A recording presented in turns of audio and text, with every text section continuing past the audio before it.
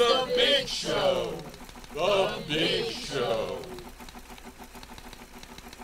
Good afternoon. Welcome to The Big Show. I'm Lubna Barkat. And I am Mary Meng. This show is an interdisciplinary effort of students of public health, meteorology, communication, and journalism. Today, we'll be covering a big weekend of victories, some problems plaguing Long Island, serious disasters, visiting one of the southern neighbors, and the usual mix of weather forecasting and attention to music. Yes, besides being beautiful, this was an amazing weekend. What was surprising was not the fall weather, but the winning waves that took over New York. That's winning as in big sports victory. Let's go to Robert's rundown to the details. What a weekend for New York sports. New York basketball captured their first championship in over 50 years. The New York Liberty knocked off the Minnesota Lynx in a thrilling overtime victory. Despite Sabrina Ionescu and Brianna Stewart shooting a combined 5 for 34 from the field, the Liberty's defensive tenacity carried them to a Game 5 victory.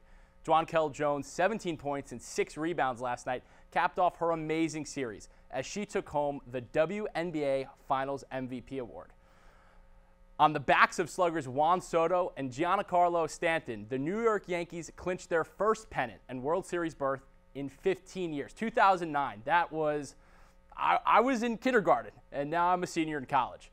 The Stars smashed mammoth home runs in Game 5 against the Guardians to power the Yankees to a 4-1 series victory. And for our Stony Brook Seawolves fans, you can cue up DJ Khaled because this weekend, all they did was win. W after W after W. Billy Kosh's squad went down to Towson and pounced on the Tigers in a huge CAA victory, 52-24. The highest point total put on the scoreboard since 2017. Quarterback Tyler Knopp had a career day, 34 for 40 passing, 387 yards of offense, 0 interceptions, and a program record, 6 touchdown passes, 6 studies for my guy 1-2. Earlier today, it was announced Knopp earned CAA Offensive Player of the Week. And this weekend, the Seals return to Kenny P right here on campus for this weekend's homecoming game against William and Mary at 3:30. Make sure to wear your red and be loud. On the volleyball court, the ladies took care of business, sweeping their series with the Elon Phoenix. Huge shout out to Callie Moore, who eclipsed 1,000 career kills. She's just the 13th player in program history to do so. And going back outside onto the soccer pitch, Riley Rich hit the back of the net twice, while Lynn Beck contributed one while cruising to a 3-0 win on senior day against UNC Wilmington as they clinched a CAA playoff berth. Now the Mets fans, they grimaced as their season came to a close against the Dodgers in Game 6 of the NLCS last night. They were hoping to bring Game 7 back to Citi Field, but their season's over, unfortunately. And the Yankees hope for a better fate against the Dodgers starting this Friday when the Bronx Bombers travel to Los Angeles for Game 1 of the World Series final. This was an exciting weekend. That's all I have from the world of sports. Let's go to another winner, my friend Lubna, back at the desk. Lubna? Thank you, Robert. That's the good news. Let's call it a winning weekend, but let's turn our attention to way down south, Cuba, where the island has been suffering a lot over the last week. Cuba is experiencing severe crisis as its electrical grid collapsed 4 times in 1 week. That left more than 10 million people in the dark.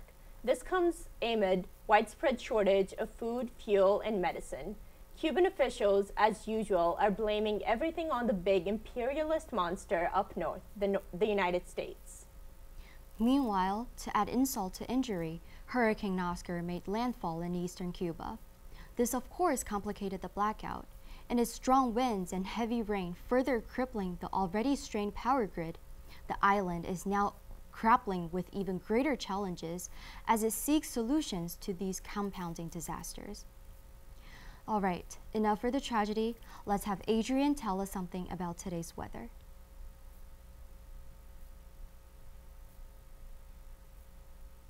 Okay, now you can go back to you. We're still rolling? Okay. Countdown. Hello, Seawolves. I'm Adrian Esposito, here with your daily weather report. Is Hurricane Oscar coming our way?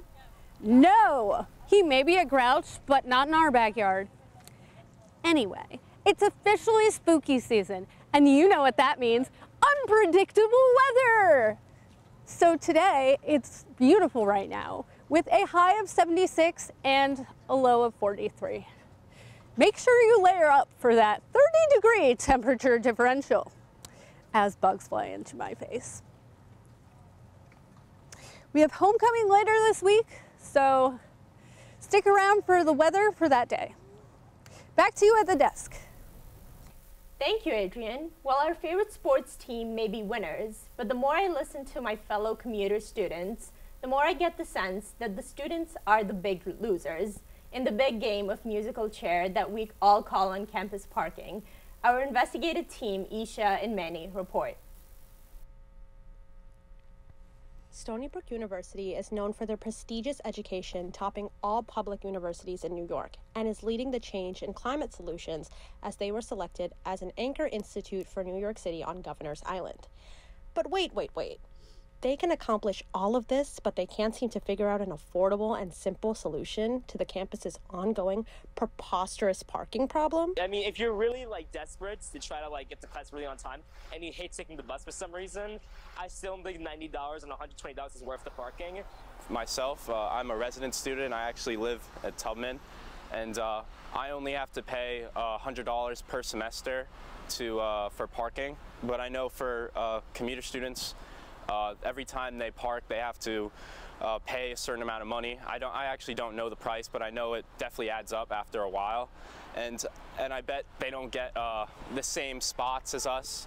I feel like it could be unfair to them. You know, I'm parked very close to my hall, and I bet commuter students, have to walk maybe a bit farther, and it's a bit unfair. This campus is freaking huge, so you definitely need some sort of transportation to get around. I've been going here for about 4 or 5 years now, so I'm pretty experienced with the whole commuting scene. I've had all different types of parking passes, and today I'm paying for the meter because, in my opinion, that's kind of the better way to go about things. It's more convenient, and yeah, that's generally my opinion regarding that.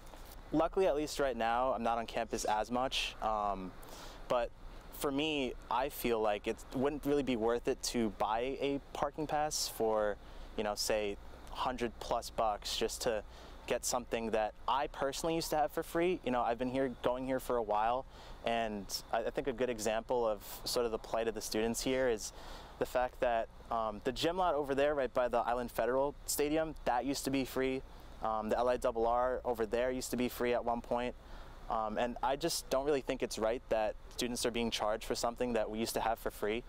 And I've done the whole South P taking the bus thing. And to be honest, when you're a student taking a lot of credits, it's kind of an arduous commute.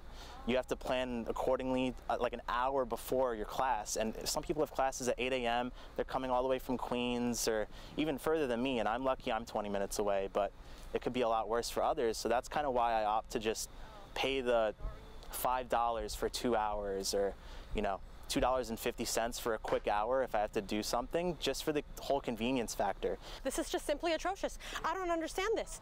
I feel like I shouldn't be having to pay for parking when I already pay for so much, but parking enforcement is not getting me today. Not today. So I guess I just have to cough up my money.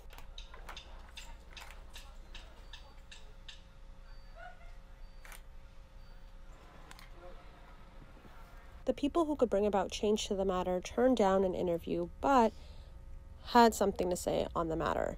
The executive director of Mobility and Parking Services stated that the tiered parking permit model changes will support the necessary work for our service lots, including pothole repair, filling cracks, sealant, and resurfacing.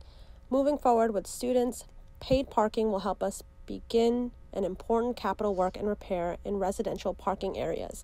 And Stony Brook's parking services are self-funded, which means tuition dollars, student broad-based fees, and SUNY funding are not allocated to support our operations. This has been an ongoing issue where students either have to pay a lot of money semesterly or pay in small increments daily.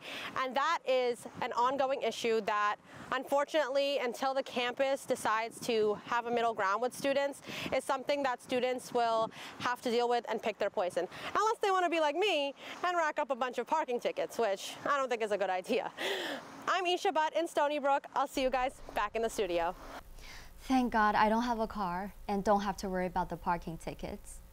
Mary, I do have a car, and I have been warned parking is going to be a nightmare this weekend. That's because it's homecoming. They are closing some parking lots for tailgating entertainment and rides starting Thursday night. Thanks for the heads up, Lubna. It sounds like it's going to be a busy weekend. Now onto something more concerned for Long Island. Have you ever been worried about the ordinary water we drink every day? Well, there is a problem here. Look around and see how beautiful the grass is on Long Island. What makes the grass green is nitrogen fertilizer, but it has become harmful to water quality. Despite Long Island's natural beauty, fertilizer is leaking nitrogen into the water, causing serious damage. For more information, let's turn over to Maya. I'm here in Oakdale, New York, right on the Great South Bay. The water appears to be quite clean, quite blue. Apparently, however, there's more to it than meets the eye. Today, I had the pleasure of attending a guest lecture series hosted by Saving the Great South Bay, where Stony Brook University professor Dr. Christopher Gobler presented the state of the waterways here on Long Island. With the question of clean water on the forefront of our minds, Dr. Gobler went into depth telling us why it's actually important to have clean water. We're surrounded by surface waters, and the groundwater is the water we drink. And so keeping that water clean is super important. Every time you turn on the tap or you drink that water, you want it to be clean and healthy. Among other things, Dr. Gobler went in depth about the Vibrio vulnificus, a flesh-eating bacteria found here in Suffolk County. He also covered an alternative cesspool waste management system meant to offset the nitrogen footprint. Robin Silvestri is the executive director of Save the Great South Bay, the organization who put this whole event together. We're seeing with warming temperatures, sea level rise, and the onslaught of nitrogen that's coming off of the mainland, water quality is degrading in the Great South Bay, and we need to address that right away for the current generation, but for future generations also to enjoy. From Oakdale, New York, I'm Maya Duclay for The Big Show. Thank you, Maya. You just raised my water consciousness. I'm now worried about what makes the grass so green on Long Island. Now, let's welcome our aced meteorologist, Jason Kirograd. Jason? Thanks, Mary.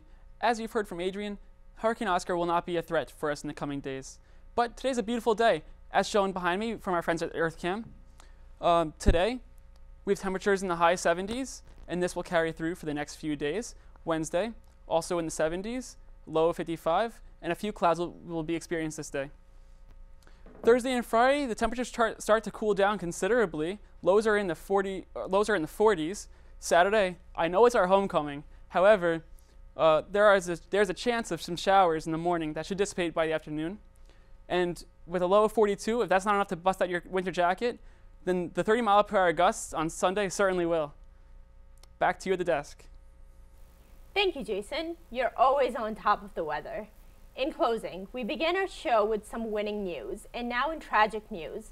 Former One Direction band member Liam Payne has passed away at the age of 31. Payne's death has shocked fans. Tributes are coming in as friends and colleagues remember his talent and joyful spirit. His memory will live on forever in millions of hearts around the world. And that's it for today's Big Show. See you guys next week.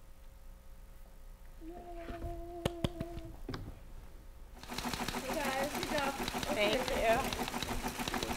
This is The Big Show. The Big Show.